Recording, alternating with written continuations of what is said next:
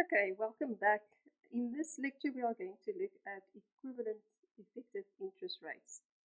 So to explain this concept, I'm going to first look at an example.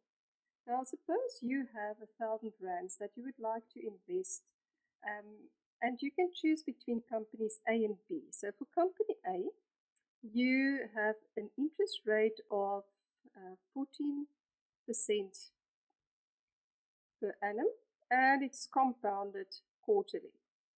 And then for company B, you have an interest rate of 13.2% per annum, compounded quarterly. If you have to choose between these two companies, first of all, if we look at the compounding period, both of them are compounded quarterly. And if we compare the nominal interest rates, for A we have 14%, for B we have 13.2%. So it's actually quite clear that we would choose company A. Now let's say we have the following situation. For company A, I have an interest rate of 14% per annum, and it is compounded quarterly. And for company B, I've got 14% per annum, and it is compounded monthly. Now in this case, the interest or the nominal interest rates are the same, 14%. But if we compare the compounding periods, you can see that the compounding period for company A is compounded quarterly, for B it's compounded monthly, and by now we know that the more often the compounding is done, the more interest will be earned. So for the second example, it is clear that we will choose company B. Now let's look at another one. For company A, we have a nominal interest rate, 14% per annum, compounded quarterly. For company B, 13.2% per annum, compounded monthly. So which one of these two would you prefer? If you look at the nominal interest rate for company A, has the higher nominal interest rate, so in that case company A would be preferred. But if we compare the compounding periods, company A is compounded quarterly and company B is only compounded monthly. So which one would we prefer? So that then brings us to the example, and that's example 15 in your notes. A student has 1,000 rands that she would like to invest for 3 years. Two competing lending institutions offer the following interest rates. Company A, 14% per annum compounded quarterly, and company B, 13.2% per annum compounded monthly. In which of the two companies should the student invest to maximize her return? So there are two approaches to an example like this. The first approach would be to calculate the future value for both options. And then the second approach would be to find the equivalent effective interest rate. So let's just first do the first approach where we calculate the future value for both of these options. Okay, so for A,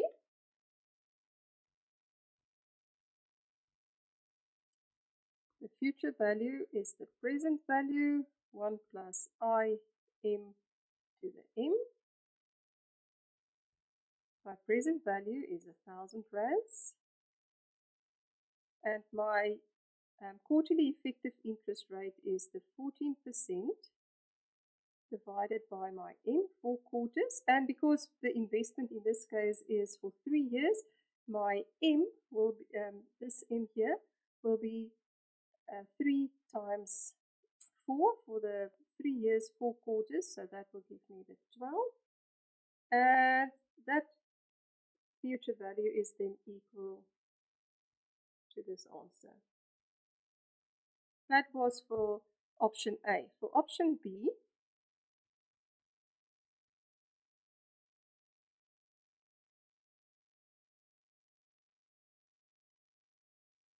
it's my 1,000 rands that I invest. And now my nominal interest rate for company B was 13.2% and compounded monthly, so I divide that by 12. And then for the number of compounding periods, 3 times 12, because we invested for 3 years, that will give me 36.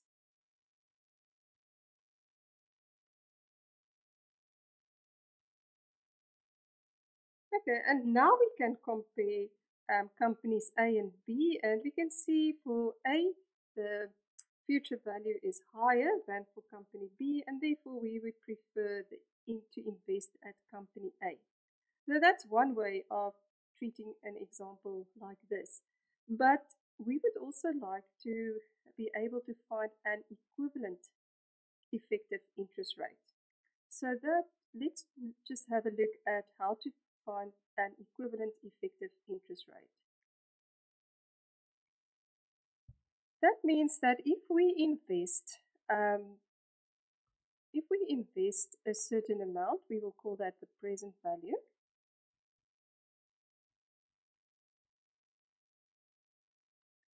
Then at an effective interest rate IP, it must be the same as investing the same amount at an equivalent, or rather at an effective interest rate IM. Now, because the present value will be the same, we are investing the same amount, we can cancel that out. And then to find the equivalent effective interest rate, we would like to solve for this IP. So to solve for that, to get rid of this exponent p, we will divide the exponent there by p, and therefore we also need to do it on the right. Okay, so let's just rewrite that. So what we have 1 plus ip in the exponent p over p, which is just 1.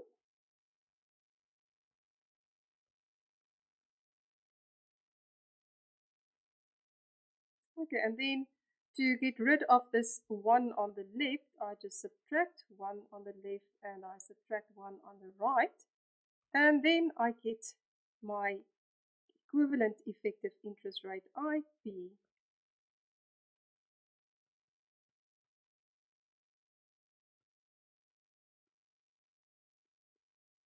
Okay, so this IP here, rather let me just say this, that this is another important formula, and you can add it to your list of formulas with the simple interest formula and the compounding interest formula. You can add this to that list of formulas. So this IP here is the equivalent effective interest rate. The IM is the effective interest rate that you will calculate from your nominal interest rate. The M is the compounding periods for the given effective interest rate. P is the number of compounding periods for the equivalent effective interest rate. Okay, so we can go back to our example 15. Now, suppose we would like to find the equivalent monthly effective interest rate for company A. So now we can do the substitution into this formula. I would like to find the equivalent monthly effective interest rate. Now, I have the effective quarterly interest rate. My M is this quarterly effective interest rate. So my M is the 4. My P, the P here, and is equal to 12. My effective quarterly interest rate was the 14% divided by 4. This is a 212. And you get here that it is 0.0115 effective monthly interest rate. So we can say this is per month effective. And we compare that now to the effective monthly interest rate for company B. Now, the effective monthly interest rate for company B, you will recall, let me just write it here, for B, the effective monthly interest rate I12 was equal to that 13.2%, and we divide it by 12 to make it the effective monthly interest rate, and that was 0.011.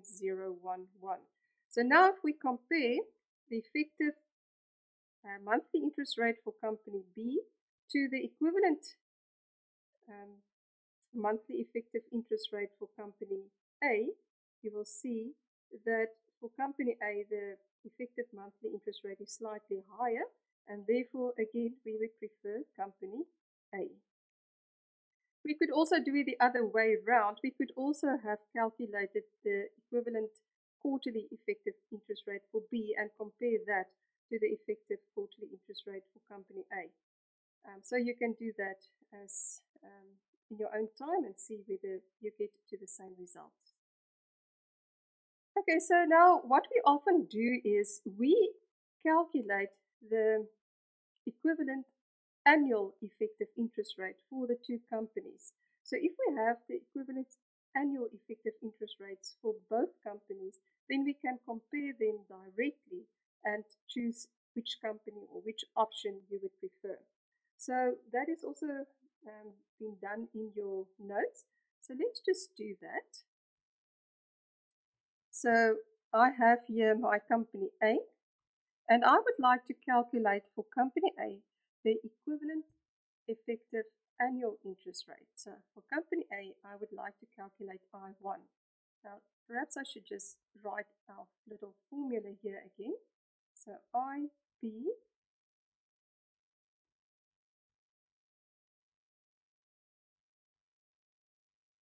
Okay, so that's the formula. We would like to find the equivalent annual effective interest rate for company A. So I want to get I1. That is 1 plus IM. That is the effective quarterly interest rate for A. That's the one that we have available for company A. So that's the 0.14 divided by 4. My M in the exponent is equal to this 4. My P is the one that I'm trying to calculate. So my P is this 1. And I subtract the 1. And from that I get, if we write it as a percentage, 14.7523% per annum effective, or per annum compounded annually. So that was for company A. Now for company B, we want to also calculate the equivalent annual effective interest rate. It's 1 plus, and now my IM, the effective monthly interest rate that we have for company B. My M in this case is now 12. My P is again 1.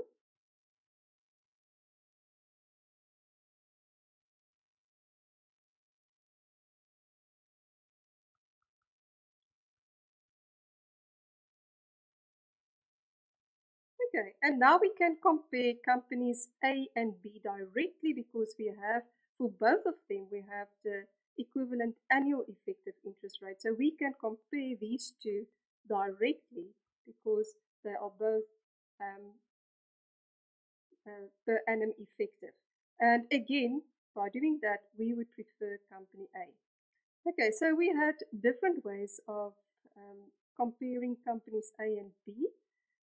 And the last one, which we did here by finding the equivalent annual effective interest rate and then comparing that, that is perhaps the best way to do this. In the next lecture, we will just look at example 16 and also how to use your financial calculator to find the equivalent effective interest rate.